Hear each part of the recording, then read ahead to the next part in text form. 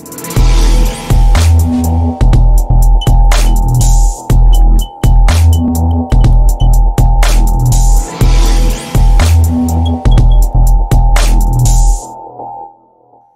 in this video, we will learn about how to set WordPress to restrict an author to a specific category. If you want to restrict your author in WordPress to post every content in a specific category, then in that case, log into WordPress dashboard and then go to Add New, which is given under Plugin section. Now here on the top right corner, search for a new plugin that is Author Category. Finally, install and activate this plugin.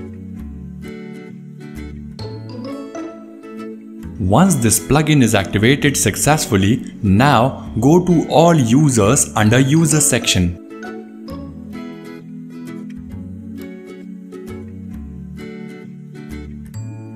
Now from here, go to a particular user and then select the author category.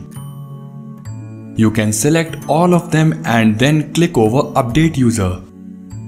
If you want the author to select a category instead of all of them being checked, then in that case go to Author Category again, which is given inside Users, and then from here check mark this option. This option will basically force the author to select a post before posting anything.